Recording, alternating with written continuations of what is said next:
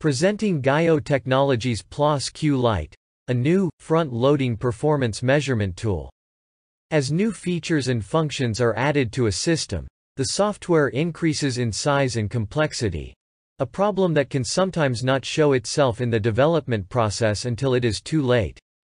GAIO Technology's Coverage Master tool allows simulation of software operation using dedicated MPU simulators.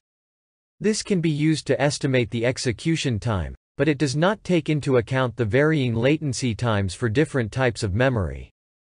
Our new PLAS-Q Lite product combines with the Coverage Master simulator to give more accurate execution time estimates by allowing the user to specify the access latency time for each type of memory storage used. Measurement is also possible for components or modules incorporating multiple functions as well as for individual functions.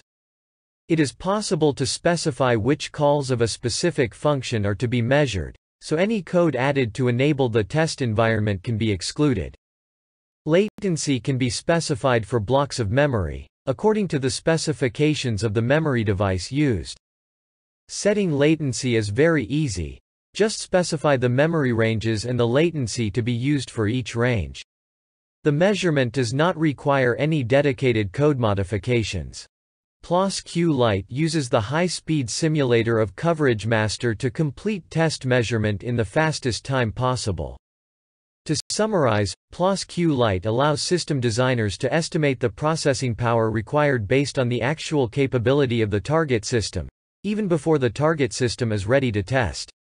The need for increased processing power or other countermeasures can be clarified early on in the design and implementation process, minimizing the rework required if there is a need to redesign the software to meet new processing loads. More information on the full range of test tools from GAIO Technology can be found on our website. Thank you for your time and attention.